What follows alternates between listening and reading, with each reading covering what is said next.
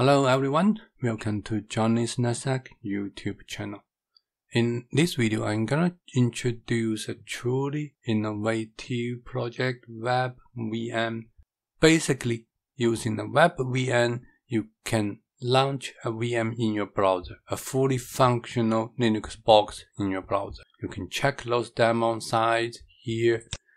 You can get into root mode, you can launch game and launch applications from this VM inside of your browser. You will not need to create a VM on your server. You don't need to think about the SSH connection, firewall port, all those things. What you need is just a web browser, open a page, type a domain, then you can get your VM running. You can customize your VM on your server. All changes will be saved on your local. This VM is fully running in your browser. Your VM will be able to connect to internet by enable networking, and that is full functional Linux VM, which you can try all kinds of commands and even install some new package inside of it. So now let's jump to it.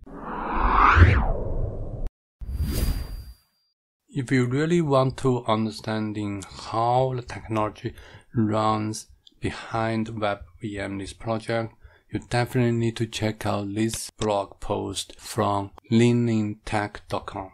This blog post explains very well regarding the technologies and the components.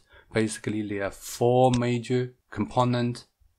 The ChillPX is a virtualization engine. Also, there's a virtual storage backend. This is very interesting. It doesn't mean you saved all data on a remote. Actually, they have local persistent cache, your disk cache on local. So all changes will be saved on your local. Even you close your browser, next time when you open it, they will read the cache, or your changes will still be linked. So that is very interesting component and very creative. You will have networking layer through TailScale. So using the TailScale, that will get your VM to connect to internet. That's a networking layer. Of course, you're gonna have display emulation, HTML5, canvas to show you the front end. Again, if you want to know more details, just go through this blog post. You will find all technologies we just talked about. For this video, I'm gonna show you how to install it. Now let's do GitHub deployment. As this project's README shows, there are two different ways to deploy WebVM. One is using GitHub Actions, one is local deployment. For this video, I'm gonna start with GitHub deployment, then go through the local deployment. So now let's fork the repository. So give a name, create a fork. Very simple, easy to do. For the whole process, probably only taking 2-3 minutes, and you will get it done. Go to settings, pages. So build and deployment, we are using GitHub Actions. So that's only changes you need to make once you fork the project. Then go back Actions. Then you will understand my workflows. Go ahead and enable them. Because the workflow was created by the author, original author, so they want you to understanding what you're gonna run here. Of course, we trust this project, so we're gonna run this deploy workflow, run workflow, run workflow. That's how simple it is. It will take probably less than 2 minutes to finish everything. So we're gonna wait here. It will automatically to show this deploy number 1 manually run by me, and you can click on it to see the process. The first process done, then you're doing the build. After that, they're gonna deploy to GitHub Pages. Once you have this deployed, then you can launch the GitHub Pages.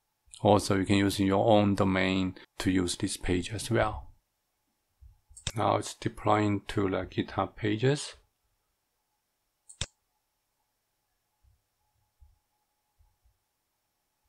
You can click in to see more information there.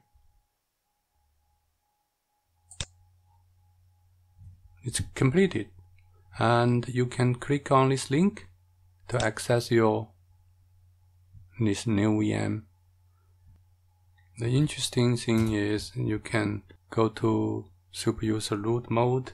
The password for the root is password. So now you can get in. You can do apt update if you have network connection. Right now we don't have that.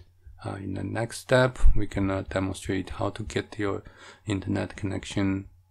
Let's finish all deployment for now. This is GitHub deployment, but we will do the local deployment.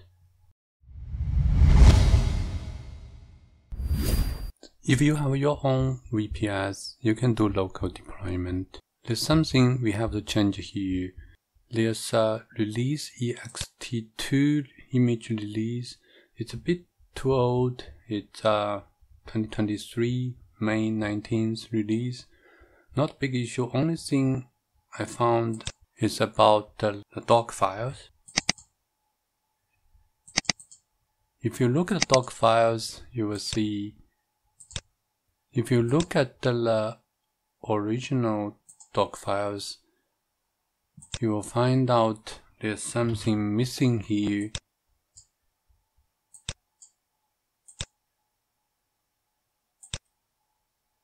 They didn't change the root password, and they didn't change the user password. Other than that, it's almost same.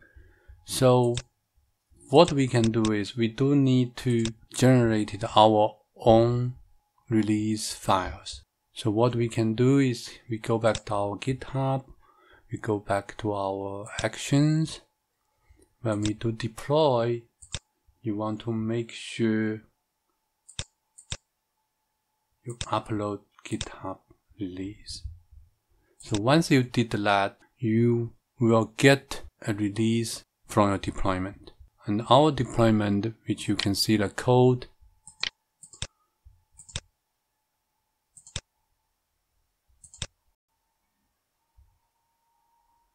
we are using Debian mini list doc file.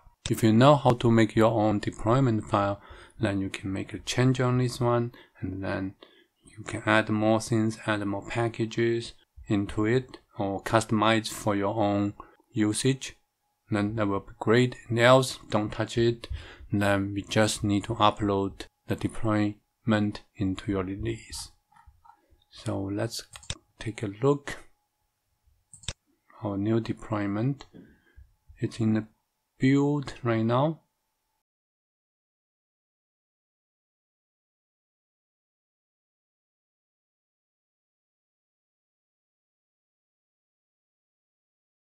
Okay, this job has been done. So let's go back to actions, deployment. Right now it's deploying to the GitHub pages. All completed. Go back to the project page, and then you see there's release 1. So now we have our own release, and we can take a look at our source code, which will give you that doc file has root password changed to the password. Since we have this, now we can officially go back to the deployment process and starting to deploy it. I'm using Google Cloud free compute engine to do this, and I have a SSH session already opened. So we're gonna follow the steps here one by one to get it done. First, let me do git clone. This should be done in a couple of seconds.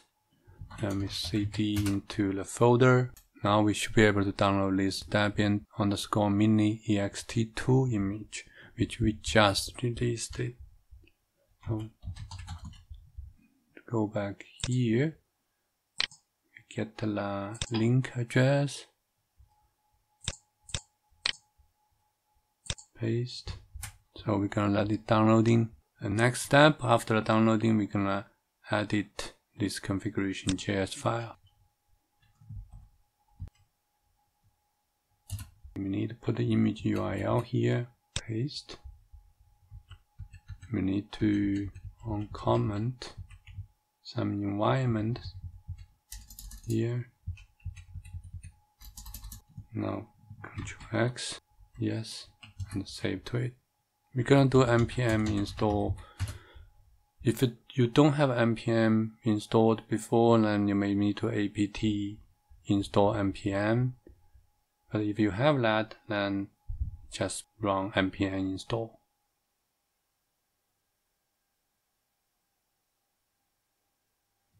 Perfect. Then next, npm run build.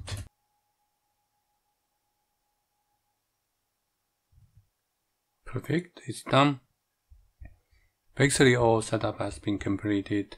Now we need to launch it using Nginx. Here, let's the command. Before we do that, we want to create a new screen session.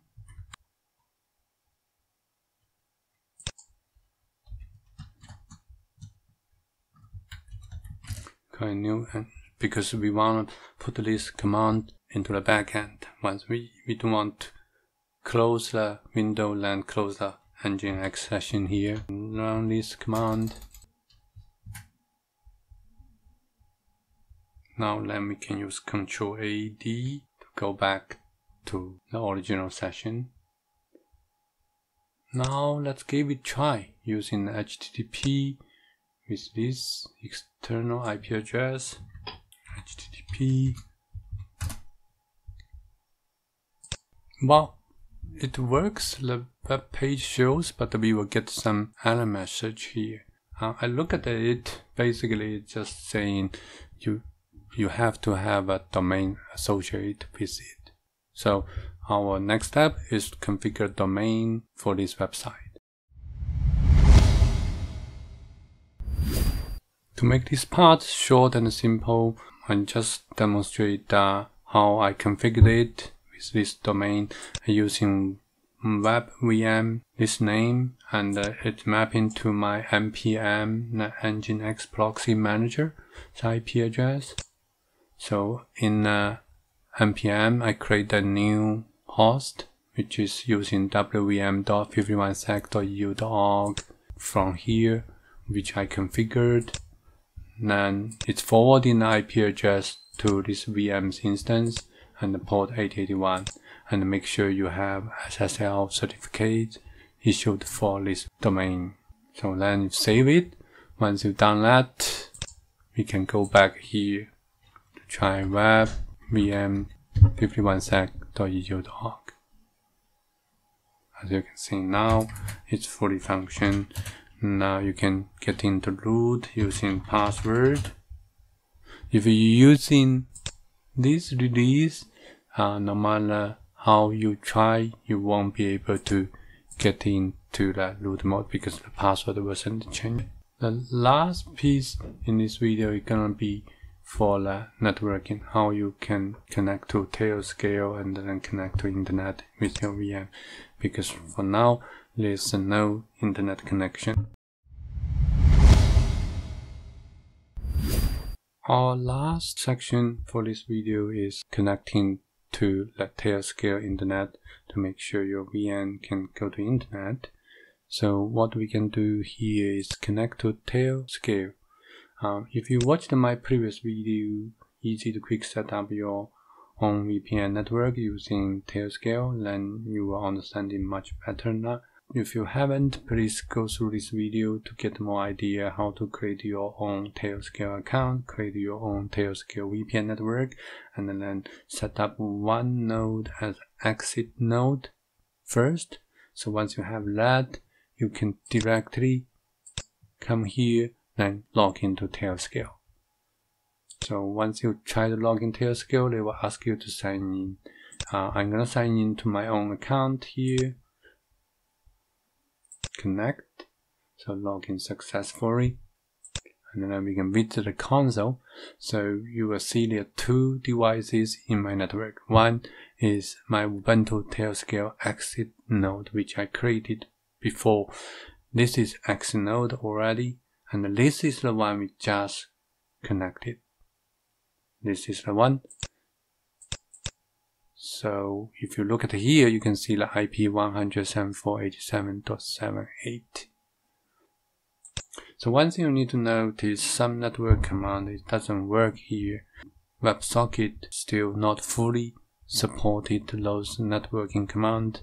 Hopefully next release they will fix that, but it's still, we can go to apt update, we can go to internet.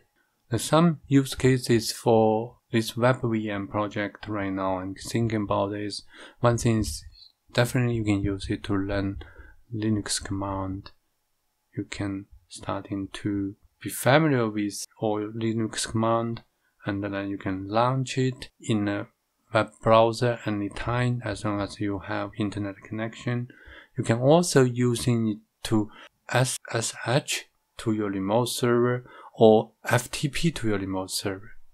So we can demonstrate that. So once you have TailScale connected, once you finish the apt update, then we can SSH to some remote site.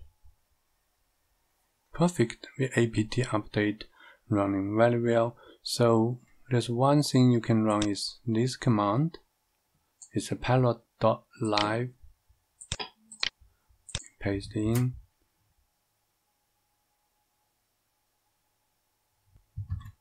You can also try to see your public IP address. That's 34.55.121.25. That's my exit node IP address. Public IP address, basically. If you want to get into remote server, there's a public remote server, you can try this one. Say yes. You will now be connecting to this one. But its connection is closed. I have another server, we can give it a try. The password.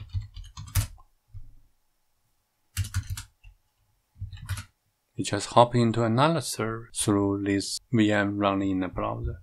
If you want, you also can install certain applications.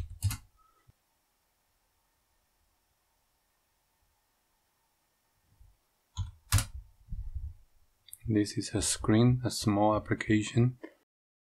As you can see, the screen, this program has been installed into this VM, which is running in a browser. So that's all for this video. Thank you for watching. Hope you like it. As usual, please give me a thumb up and subscribe to my channel if you haven't. See you in my next video.